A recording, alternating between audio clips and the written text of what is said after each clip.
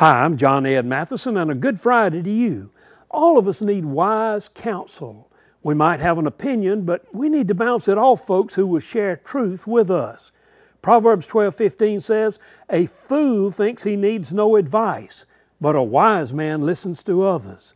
A fool is quick-tempered, while a wise man stays cool when insulted. So, learn to be good and discerning about the words that come from other people. You become very wise when you're hungry for truth. When you think that you need no help, you set yourself up for a big failure. An intelligent person is always open to godly advice and constructive criticism. In fact, intelligent people seek those things. If somebody offers you constructive advice, that is a real friend. How am I going to handle what other people say today? What kind of people am I going to seek to get good advice? It's my choice.